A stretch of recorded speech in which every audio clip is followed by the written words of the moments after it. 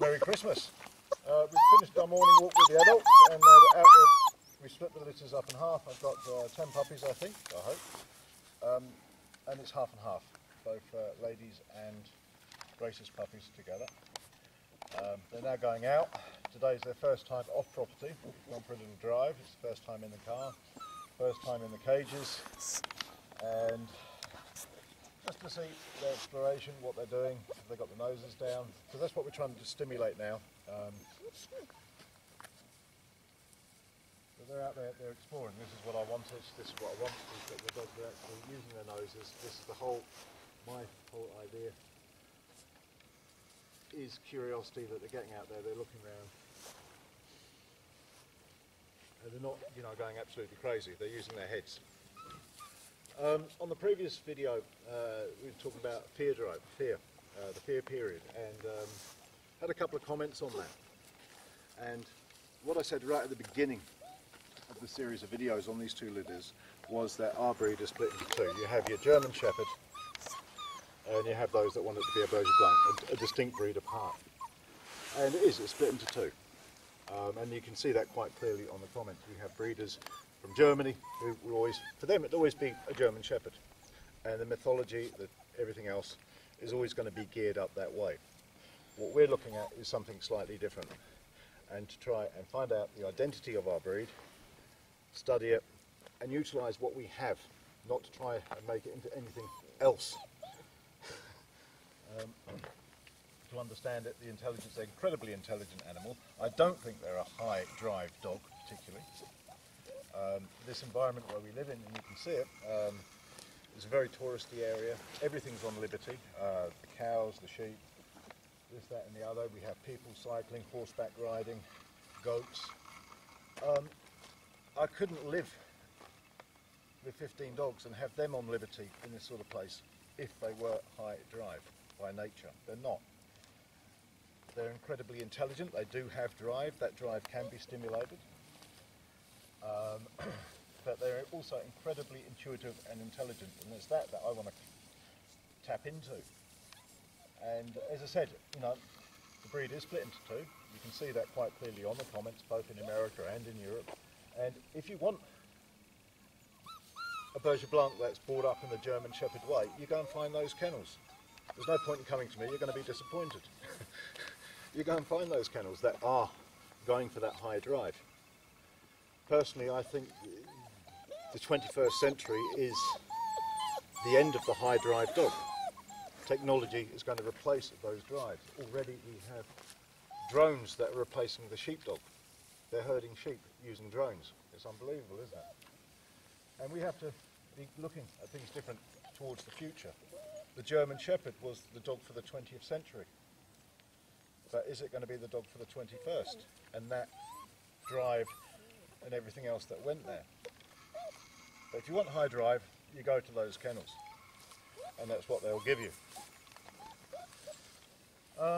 So anyway, as I say, we're just out. I want to see how they are, new environment. They seem pretty calm, and that's what I want. They're not going all over the top. You don't have this high excitement. They're very close to me, as you can see. Oh. Hi, Tinkles. So,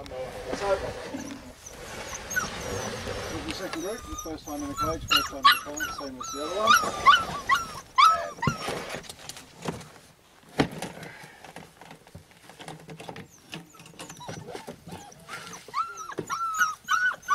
That's good, straight out. That's nice. That's what you want. Big fella. Was that worth it? He says as he stands on the puppy. And another one. Go away. Nasties. Yeah, what's going on there, Tinkles?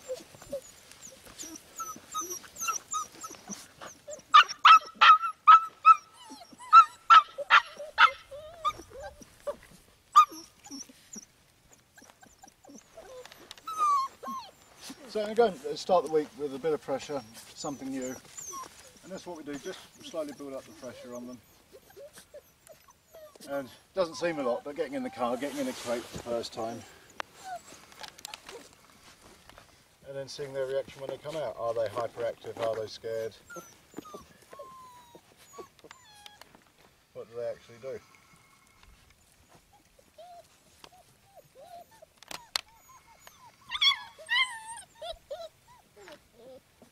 Oh, good guys, good guys.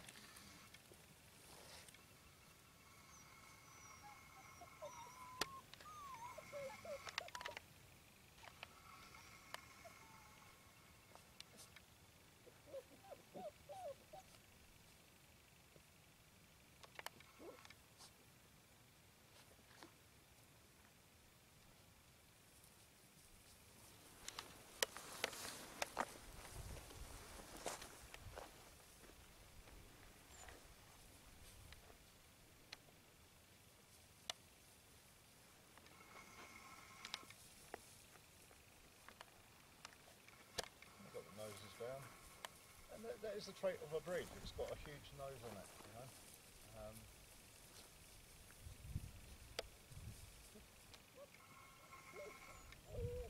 And it's to allow them to stimulate that rather than train it, I feel, and find out their boundaries with their sensors, and then we train afterwards, not before.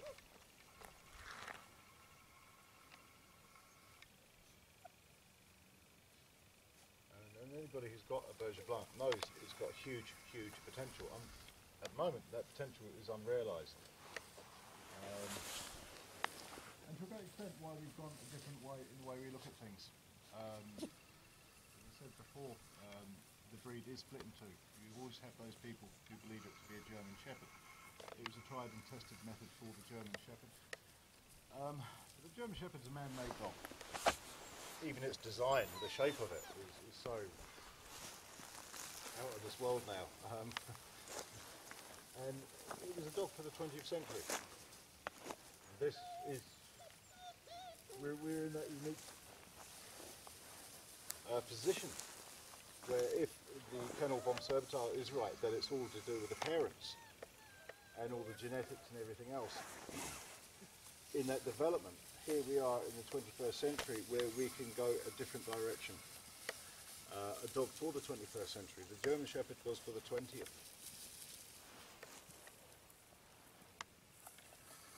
And as I said, nowadays you've got drones herding sheep.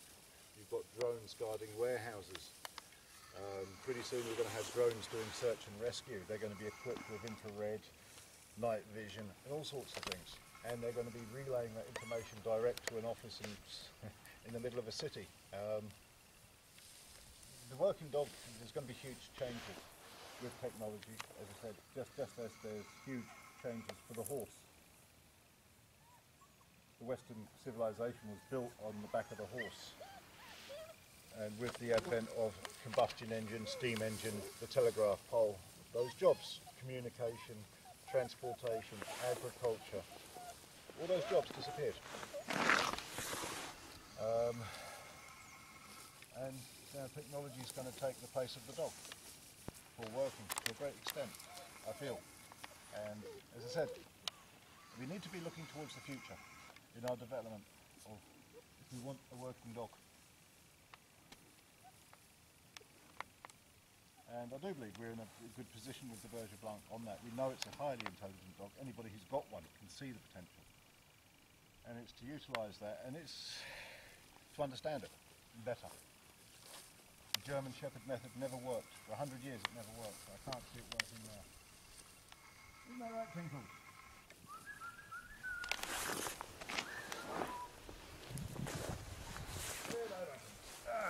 Plug it down, plug it down. Right. Oh yeah, oh yeah. Good day to you, good morning, good morning. Yeah, I know it's your turn. Bit late in the morning, isn't it? Oh yeah. Oh, a little late. Yeah, yeah. Oh, there you go, there you go, there you go, there you go. Gently, gently, gently, here, gently. Gently.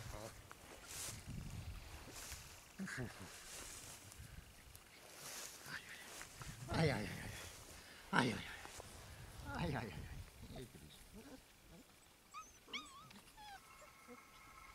No. So, as I say, you want a high prey drive dog. A high drive dog, then you go to those kennels. You want a dog that we're trying to balance, rather. Then you find a Berger Blanc kennel, because that's what it's about, balance. at the end of the day. And I'll try and put a few links up with the video and try and explain it better. I'll put it in writing. I will.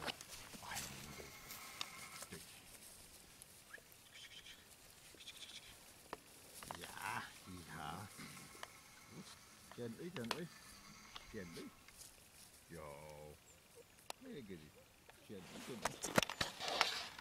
Oh yeah.